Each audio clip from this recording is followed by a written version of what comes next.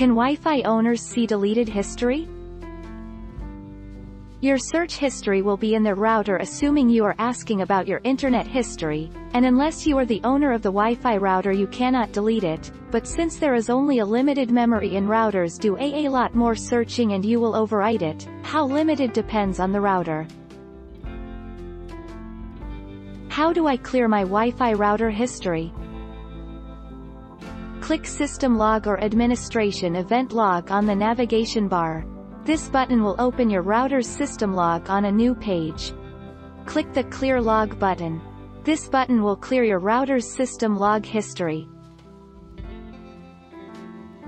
Is there a way to see what websites were visited on your Wi-Fi?